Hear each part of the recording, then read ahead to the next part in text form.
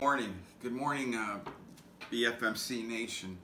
I don't know about you, I couldn't sleep last night. I just couldn't sleep. And I woke up this morning and there was a deer out in our yard, and there's just this disconnect because on one hand there's this deer and it's running and it's beautiful, and on the other hand, just a few miles from here where I grew up, last night there were crazy protests that started off with wonderful people with sincere hearts, and then cars are tipped upside down. And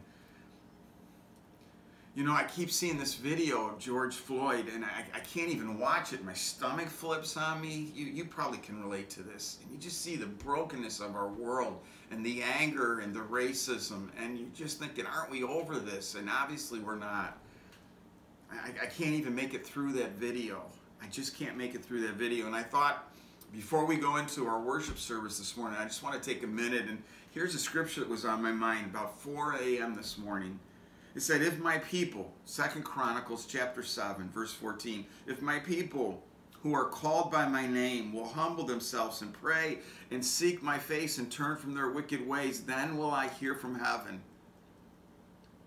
and forgive their sin, and I will heal their land. We need the Lord to do a healing in our land and in our hearts and in our city and in our country. Do you know that George Floyd, I saw an interview with his girlfriend, his fiance, and he was a believer in Jesus. He was a follower. Franklin Graham said that he knew that George Floyd was a follower of Jesus. So we've lost a Christian brother in this whole sad, broken world. And we need to turn from our wicked ways so that Jesus can heal our land. I just thought before we had our worship service this morning, we just ought to take a moment and pray. And so let's just pray. I'm here at my house, and Lord, you're at your house. So Lord, we just ask that you would heal our world from our wicked ways. You would heal us from racism. You would heal us from violence. Lord, that you would protect our country, that you would protect us.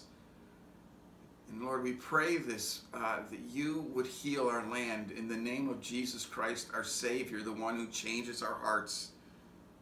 Amen. This is so mixed up. It's so crazy. Do you know we have police officers in our church, and I know them. They love God and they love people. This whole thing is so messed up. And then the video we saw was so real and so messed up and so filled with racism and hate.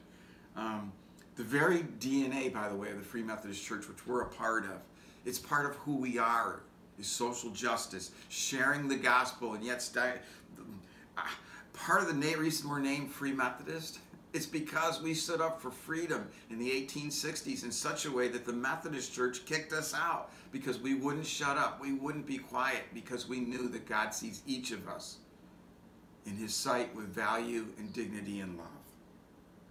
So, I just wanted to start this morning spending a moment with you responding to what's been going on. We're going to get ready to go into worship now, but be praying for our country. Be praying that God would change all of us from our wicked ways. He would change me from my wicked ways. And that our eyes would be open and that He would heal our land. Amen.